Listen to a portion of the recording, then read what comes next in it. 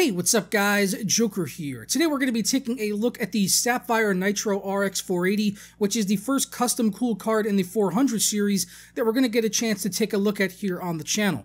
Recently we got a chance to test out the GTX 1060 as well as the reference model of the RX 480. That was the 8GB version, and this is also the 8GB version of the RX 480 here as well on the Nitro, but they do also have a 4GB version that I'm told, but we're not looking at that specifically here today. So let's start off by taking a look at the design of the Sapphire Nitro RX 480. You can see it does differ from the reference design, whereas this is not using a blower style cooler. Instead, it has a dual fan intake which blows across the radiator and then exhausts out the back of the PCB, where this particular backplate actually has two cutouts where you can see that it helps push that air out the back. So if you're out there running a large case with decent airflow, then something like the Sapphire Nitro should run a lot cooler for you in your system compared to something like maybe like a mini ITX rig, where you may benefit more from a blower style cooler in that particular instance. I know personally in my testing that I did straight away in my mini ITX build that I saw the temperatures on this card get up into the high 80s, which was a lot higher than I would have liked. And in that particular type of case, I probably would use a reference blower style cooler, but once I moved this over to my N2 Evolve, the temperatures dropped down considerably and got to what I would consider to be much more ideal temps in a scenario that most people would probably be running in a larger case, not really taking one of these cards and putting it into a mini ITX enclosure. Looking at the shroud on this card, it is plastic around the fans, but on the back, for the back plate, they are using an aluminum design, which gives it a nice premium feel in my personal opinion, and I love the color scheme that they've gone with here on the Nitro using the silver and black, mostly because I'm a Raiders fan, so that definitely, plays to a color scheme that I like, having that nice monochrome look. So yeah, the back plate is gorgeous. Really good job that they've done there on that, and they've also got some LEDs here on the side of the card. The sapphire lettering here will light up blue by default, and you can cycle through with a button on here to go into a mode that will either cycle through colors, or you can have it kind of pulsing on blue or red. Eventually you will have full RGB controller support within the Sapphire software, but right now that's not currently available, so we just have to wait for that update to become available to be able to have full RGB control on here, but right now it's kind of limited. You also can switch between different BIOSes on here. Comes with two BIOS by default. So on the stock BIOS, this card would run at 1342 megahertz. That's what it would boost up to on its max boost. And if you switch it over, it goes into a silent mode, which would run at 1266 megahertz. And then in that mode right there, you shouldn't have to do any adjustments, and the card should run extremely quiet for you and at 1266 megahertz. The Nitro card does utilize a single 8-pin power connector on the side of the card, so it's not mounted in the traditional spot. It's kind of off to the side, and I'll leave that up to you guys, what you feel about that. If it's something you like or you don't like, you can let me know down in the comments below. But coming over to the other side of the card with the rear I/O, one of the concerns that I did have here is that it only has 2 DisplayPort connectors, whereas the reference 480 has 3 DisplayPort connectors. And as someone that runs 3 displays over, DisplayPort, for me I did find this to be limiting. They've decided to go here, instead of they have 2 HDMI connectors and then a DVI. So the DVI was not on the reference cards, but the reference cards did have 3 DisplayPort and a single HDMI, which I personally would have rather had instead of 2 HDMI and 2 DisplayPort. So running the card idle, I saw it mostly sitting at around 45 degrees Celsius at the desktop, but when I went into actual games and I started to get things ramping up in something like Overwatch and it was running, for over an hour, I would usually see my temps settling at around 75 degrees Celsius, with the card being able to maintain over 1300 megahertz on its boost clock. It's supposed to go all the way up to 1342, but I found it maintaining at least above 1300, which is more than I could say for the reference, model of the RX 480, and at that it was sitting at around 75 degrees Celsius. And, on the reference model RX 480, if I wanted to get those types of clock speeds, I would certainly have to overclock it, and then the temperatures would go up into the high 80s, and I would begin to see the card thermal throttle quite a bit.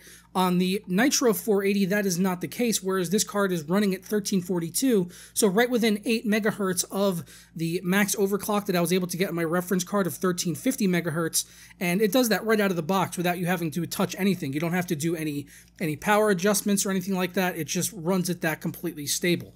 Now, the downside that I saw there is that I didn't get any additional overclocking headroom as a result of that extra cooling. So even though the card was running at about 75 degrees Celsius in my gaming testing, it didn't, contribute to me being able to then increase my clock speeds any further beyond the 1342 boost clock of the Nitro card. So I didn't, increase it to 1350 like my reference card at all, because I found that if I did that, the temperatures would start to go up, and I would also see a lot more fluctuation in the stability of my core clock speeds, where it would start to drop down, well below 1300 as a result of this.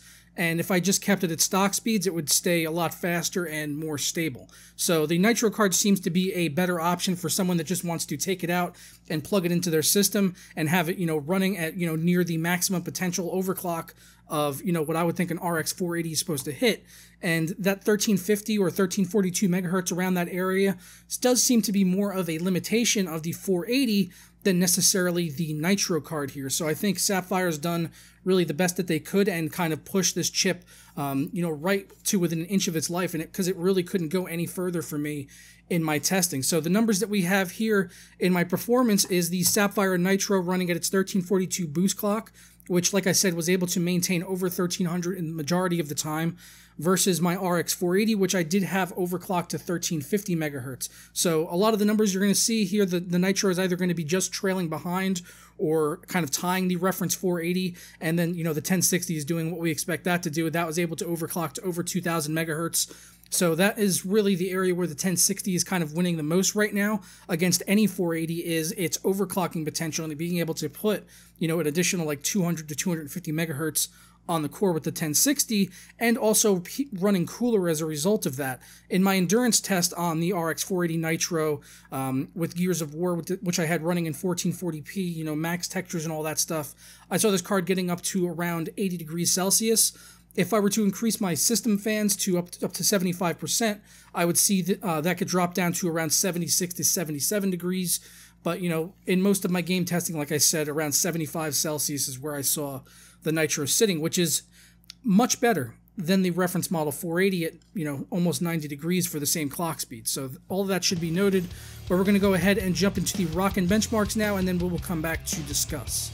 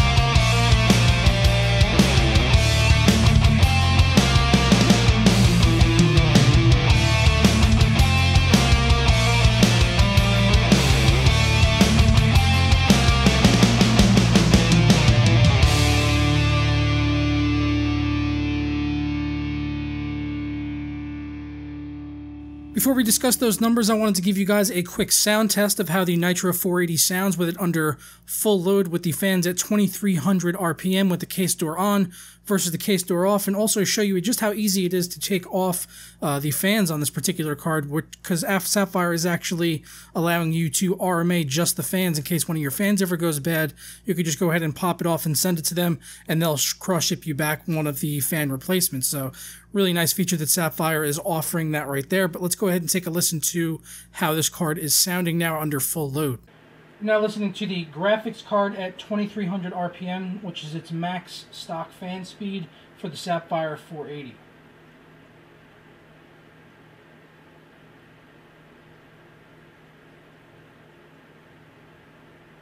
I'm going to go ahead and take the side panel off so you can get a listen to it now.